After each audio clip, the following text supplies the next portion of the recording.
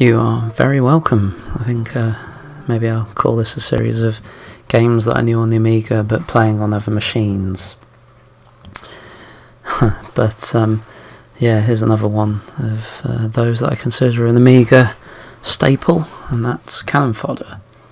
And here it is on the Atari Jaguar, a machine that you know, I have a lot of fondness for, particularly as it hosts a whole load of Amiga conversions. And here's another one, Cannon Fodder. So, part of the Great Sensible software, here's the box. So, see the artwork. The artwork is not reminiscent of the Amiga version. The Amiga version had the poppy. This one has a little bit of 3D graphics with a helicopter there in the corner. Sorry, it's a bit difficult to do it invertly on the webcam. Yeah, so I got this a few years ago. It's tidy enough. See how it behaves on the Great Jaguar.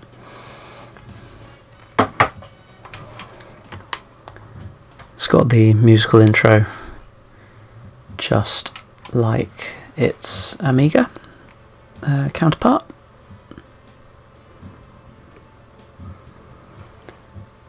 And you gotta love the mountaintop. Oh well, the mountain blooming heck, hill.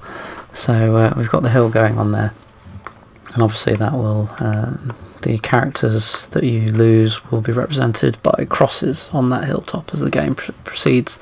I mean, one of the first differences I recount from the Amiga version is there's actually a bit more colour. I think this is what I probably call more like an AGA Amiga version, you know, sort of a boost in colours.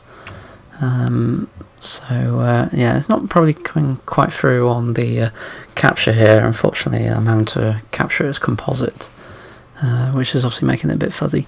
But anyway, let's have a quick go and see what this all looks like. Oh, and the you know, in the corners you've got load and save, which have pictures of chips, because I know you can save onto the cart on the Jag version. So anyway, let's have a go using obviously the Jag controller. So it's not as smooth as the mouse.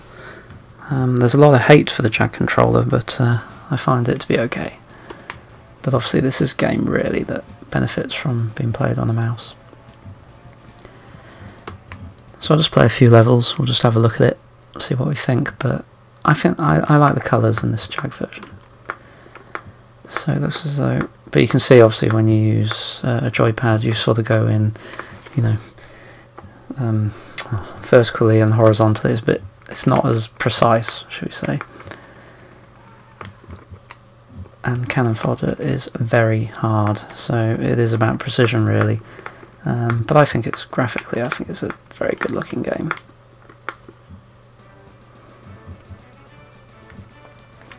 And obviously the first level just gets you used to playing the game.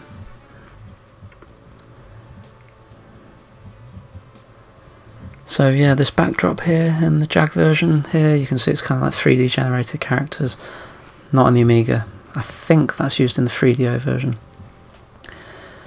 So obviously we've got some more recruits now in case we lose some of our squad. Obviously the fellas here, Jules, Drops and Stu, were programmers. I think it's Stuart Cambridge, I think.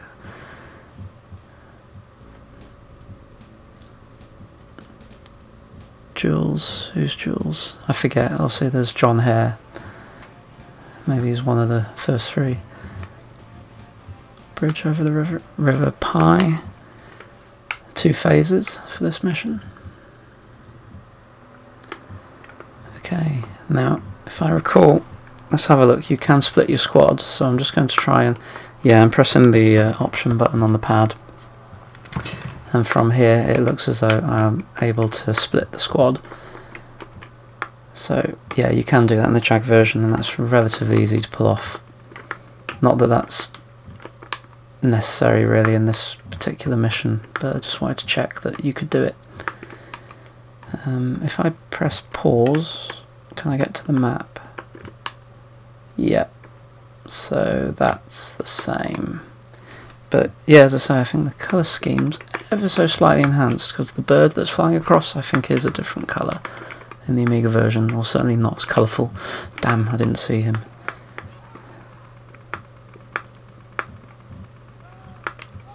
yeah, pray and spray, I think, is one of my techniques for firing in this.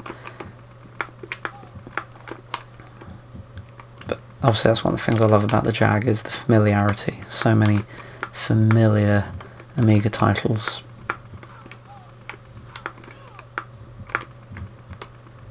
And the Jaguar is exceptionally collectible now. It's fetching a damn good price.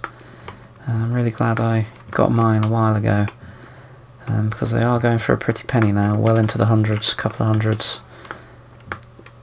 I remember when Electronic Boutique in the early 2000s were practically giving them away for 30 quid. If only we all knew, hey? This is actually the second Jaguar I bought. The first one, which I had a nice boxed one as well, I lent to a friend, but unfortunately I've probably over 10 years back haven't been repatriated with it, so I went and bought another Jag. And I think even this loose machine was about 50 quid, and you can use a Mega Drive power supply with it, so I wasn't too bothered about the lack of power supply. Thankfully the Mega Drive's power supply gives enough amps and has the right socket connector. Okay, looks as though we haven't killed everyone yet, so let's maybe up this bridge. Here we go. Yeah, the bridge has more colour. I'm sure the bridge is just a brown in the Amiga version. So yeah, phase complete.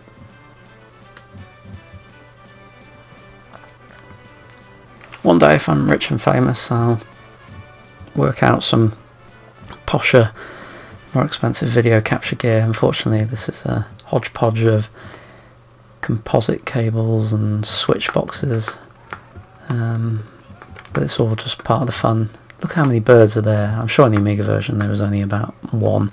There's a whole flock. Crazy times, using all that Jag processing power.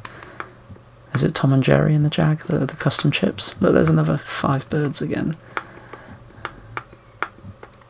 Oh yeah, you can't shoot when you're in deep water. And there's birds going in the opposite direction as well, so I'm sure that little detail isn't in the Amiga. And I will connect my Amiga up one day to stream, because the Amiga is where the heart is. But the Jaguar definitely has that spirit for me, particularly with its software library. Okay, let's motor through this. We're obviously sort of jungle level. So, probably, I don't know if you can hear the clicky clacky of the pad. I'll put it up to the microphone. Yeah, it's not the most attractive sounding clicky clacky noise.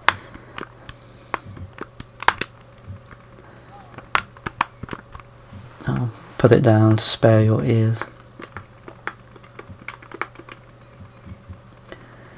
Okay, I think this is obviously, there's a hut here with is it grenades that I need to collect, and obviously I don't want to shoot the grenades, so you need a little bit of precision here as you approach the hut. Yes, I think another difference to the Amiga version, yeah, I think like the river is just slightly, you know, it's like a deeper hue of blue, as is the jungle forest. I can't remember if I read somewhere, you know, I think one of the, because this is the conversion by Dome Software, so I don't think it's done by Sensible, that one of the programmers didn't like one of these versions, whether it's the 3DO or this version, because didn't quite like what they'd done with the colour scheme. But I personally like it. You can also see here the door on the hut is green.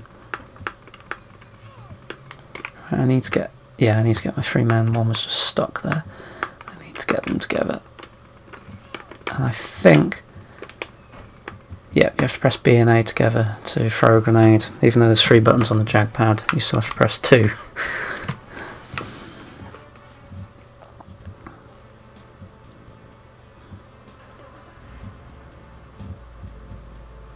Okay, so being promoted. Happy days. Okay, we've got some more recruits here, and it starts to get a bit more serious, I think, from mission 3 onwards. go, we've got an extra recruit, RJ.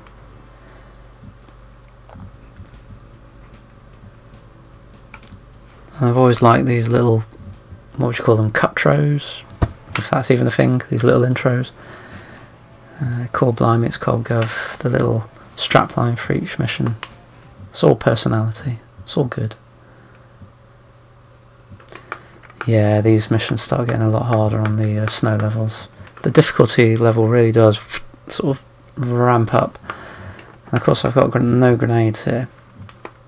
So it's time to get a bit serious, I think. And it's sort of, yeah, this is where the control scheme starts to not play in your favour, really. Because I'm looking for precision and I'm not getting it. And of course here I'm going to have to be uber careful not to hit the hut. Oh dear, dear, dear, dear. I don't want to shoot the box of grenades next to the door. Okay, right. And then of course when you blow up the huts, you've got to watch out for the door or the roof, which, oh, can you, oh my god. Alright, well, obviously I'm not playing this as a 100% completionist, but I really screwed up there. I really did screw up there.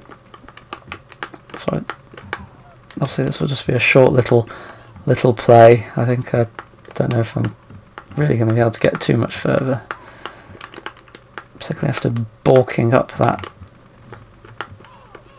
section. Good grief, that was humiliating, wasn't it? And I hardly reacted.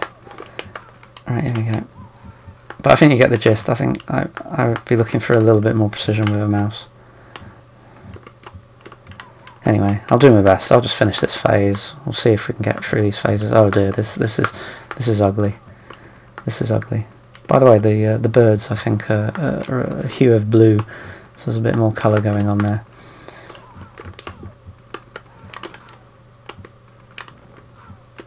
I love the way that this chap's sort of half dead. We'll put him out of his misery. Oh Jesus! I wasn't even thinking. I wasn't even thinking. I just fired.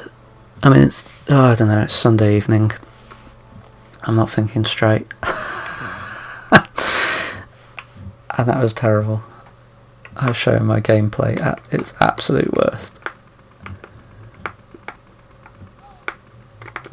But it's all part of the fun, isn't it? I mean, I just wanted to give everyone a little sneaky peeky at Cannon Fodder. You know, what I want to do, I think, on this channel is just have a look at all the Amiga conversions on the Jag first. You know, and just have a little look, see how they play. And of course I've not learnt from my last mistake. And you can see the roof's gone and blown up somewhere else. Oh, it's so frustrating. But that's also one of the part of the beauty of this game.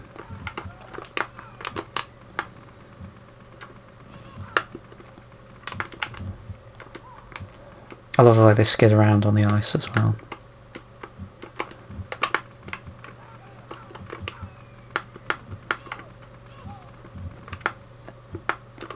Yeah, we'll just see if we can finish this phase. Because I've utterly humiliated myself. Let's lob a grenade from afar. And the grenade's got a little bit of momentum as well. Right, you remember I shot the box of grenades last time, so we're not going to fall for that trick or stupidity.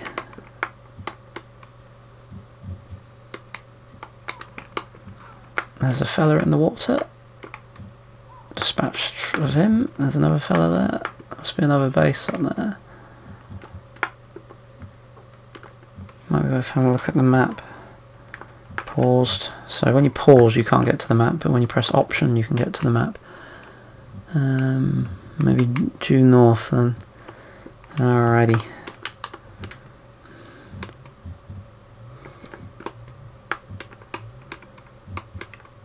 So it's all in this version. Okay. Oh, here he is. That's probably the last one that we need to dispatch. And done. And that was truly appalling on my part. Forgive me for my awful gameplay. And there you go, at least you get to see the 3D rendered graphics there of losing characters. I like the little daisy in that fella's hat.